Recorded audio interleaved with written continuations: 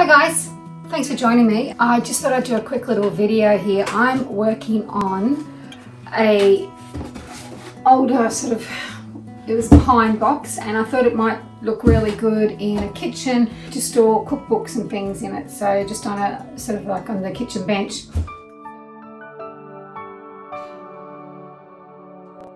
What I'm going to do is use the Redesign with Prima Decoupage Papers. So this one here is, I think it's called Warm Desserts, and they come in 2 pieces like this, and then you match them up like you do with the transfers as well.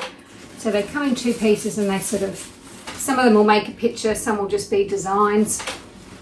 And they're a little bit different to normal decoupage paper because they are sort of like an interfacing, or yeah, I guess a little bit like a thin chucks cloth or something, but sort of like an interfacing. So they're not as fragile as your normal decoupage papers, and which makes them so easy to work with. And they're in a range of absolutely beautiful colours. I love them. So what I'm going to be applying it with is the Dixie Belle Clear Coat Satin. So you can use gator hide, you can use any of the Dixie Belle clear coats to apply these, and I'm going to go ahead and show you how you do that. This has been painted in Dixie Belle Fluff.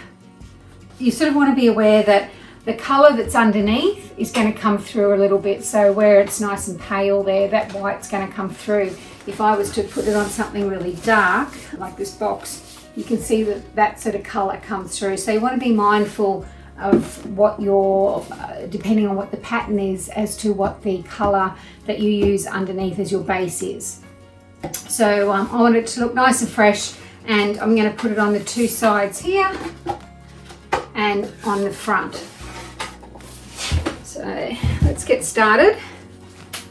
Now it is in 2 parts, like I said. It's sort of like a picture of some cupcakes on a plate, so very kitcheny, very baking sort of orientated. I hope you could sort of see that. And so yeah, we're going to apply that.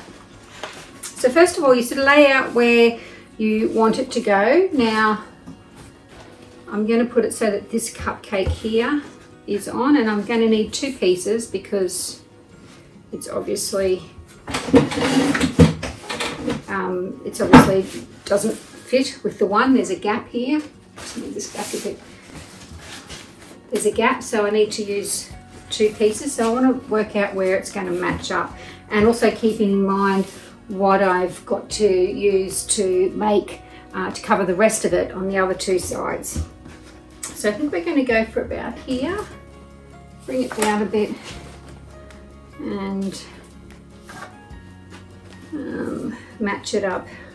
Let's have a look. So we've got the cake, at least the cake on that side. So at the moment I'm just sort of lining it up so that I know where to put my bottom piece to start with. And I reckon about there is pretty good. Okay, so that's where I'm going to line it up. I'm just going to take just have a bit of an idea where that is now, and I'm going to use I'm using the satin because I sort of like the finishing on it, and I'm going to just apply some to the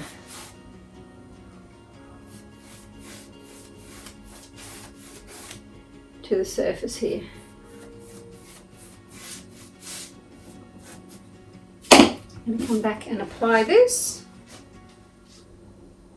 And the thing that's good about these two is you can actually move it a little bit with, you know, when you're using your normal decoupage papers, once they're down, if you start moving them, they tear really, really easily. So these are fantastic. So I'm going to place that there, sort of press it down, and now I'm going to take my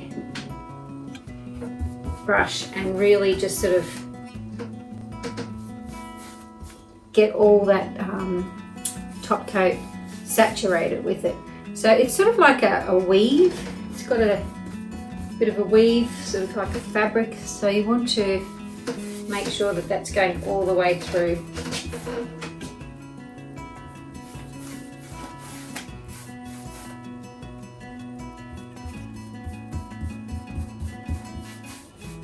I'm just going to work that in, make sure it's going all the way in, make sure you do the edges really, really well.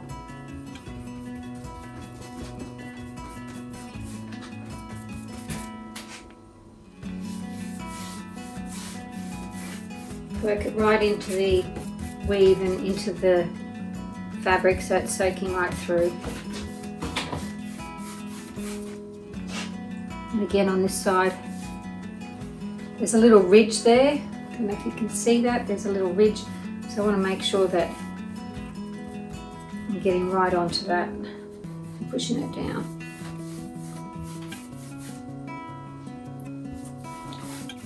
Okay, when it's dry, we're going to come back and trim those off, and we'll show you how to do that. But first we're going to put the second piece on. So now I'm going to match up the design there onto this piece here. So exactly the same way.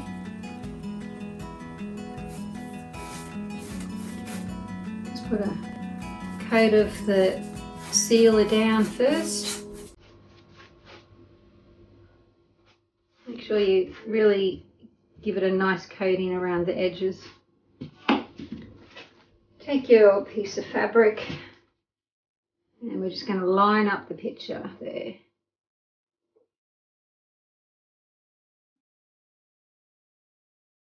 And once you're happy with it, I think I need a little bit more.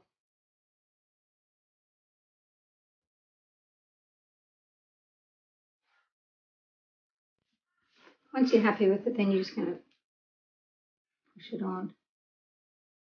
There you go. So that's lined up perfectly.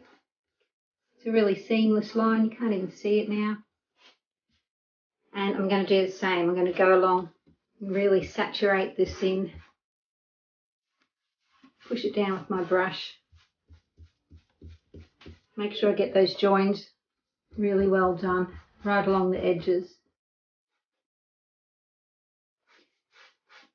You can come back and give it a second coat or a third coat if you need to after.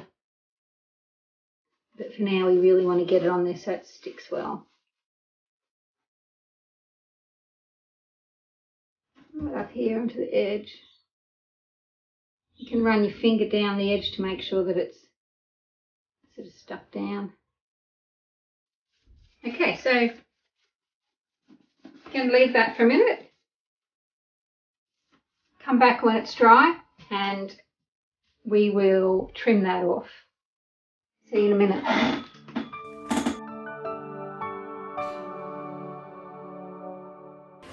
Okay, so this has been left to dry now overnight, and as you can see, I don't want to pull it because you know it will peel off if you actually pull it at the moment, but it's stuck on. And what we're going to do now is trim it up so that we've got nice clean edges. So I've got a sanding block with a fairly fine sandpaper on it, and I'm just going to rub over the corners, the edges, and wear away the edge there. So you can do it that way, or it sort of works faster if you do it this way.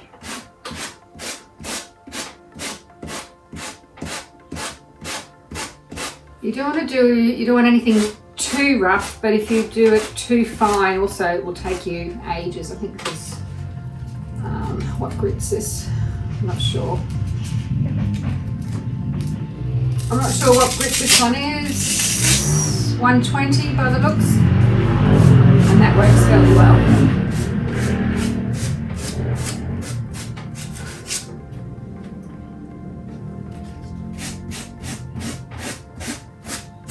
You work in a downward motion.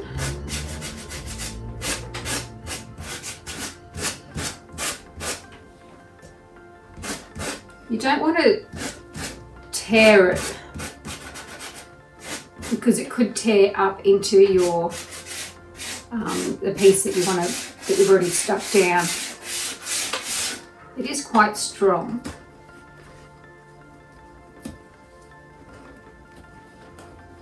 Okay, so I'm going to cut this part off here.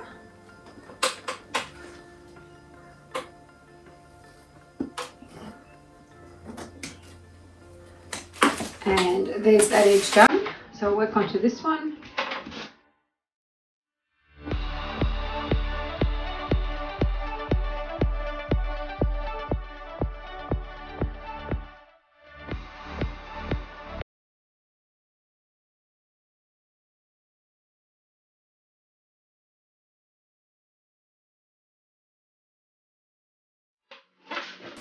Okay, so there we've got the side done. And I'm really liking the look of it so far.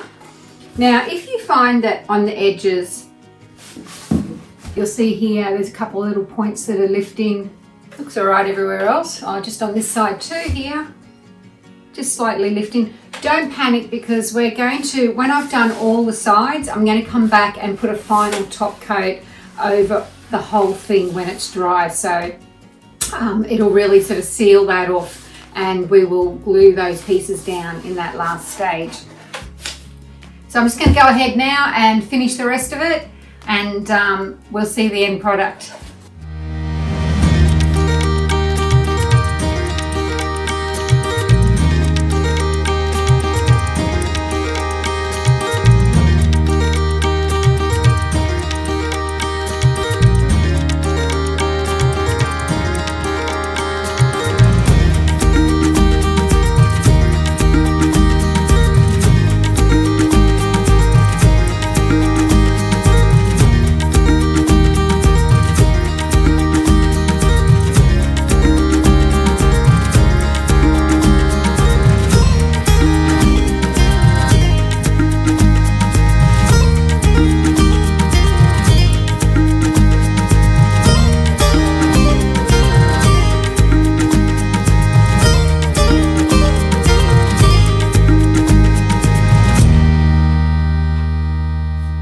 Okay, so now that we've done all three sides, we're going to go back and give a final coat of the Dixie Belle Clear Coat Satin, and we're going to fix up any little edges that you can see here that might just be lifting. So anywhere that you know, we haven't glued down properly, we're going to do that now, and now that it's dry, we're going to give it a coat over the top again. So I've mixed this up, and let's get started. So just place a bit under the corner, and then again give your piece a good coating of the clear coat.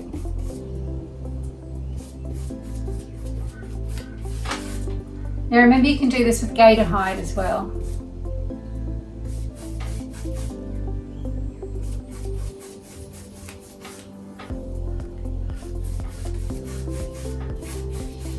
I'm going both directions again to really work it into the fabric and make sure that it's all really well coated.